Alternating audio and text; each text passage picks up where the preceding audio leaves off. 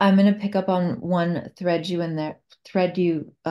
mentioned in there, which was feeling ashamed of still being emotional, right? Still being affected by these multiple losses. And right after you went through all of the losses you've experienced, you said, I know I'm a sensitive person.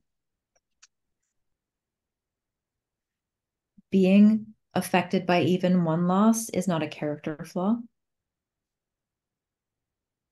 Having multiple losses in a short amount of time and being affected by them is not being too sensitive, it's being human.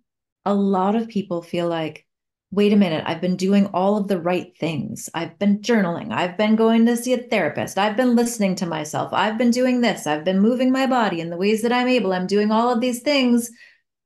Why does it still hurt? I must be doing it wrong. Yeah. We do all of those things so that we survive, not so that it stops hurting,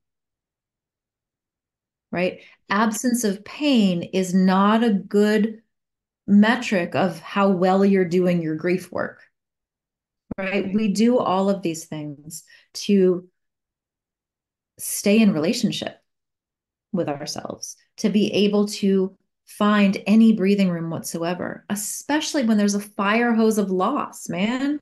Like, how how will I live this? Right? I will do this by staying in a relationship with myself, by getting help, by meditation, by like all of these things, by becoming fluent in my own language. Yeah. Mhm. So have to respect the limits of your body, right? When you have a chronic illness and a chronic condition, like your body's going to win, right? So you have to respect your body's limits.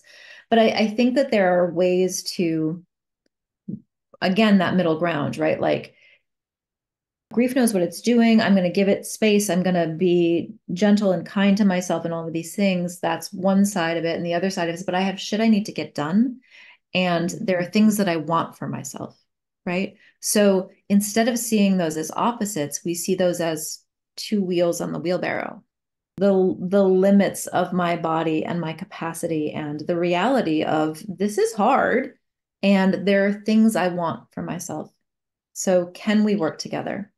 Is there a way to work towards the things that I want for myself while respecting that I have limits at the same time? What would that look like? Right. So, that I think, not pitting those things as opposite needs, but yoking those two things as this is how we do life.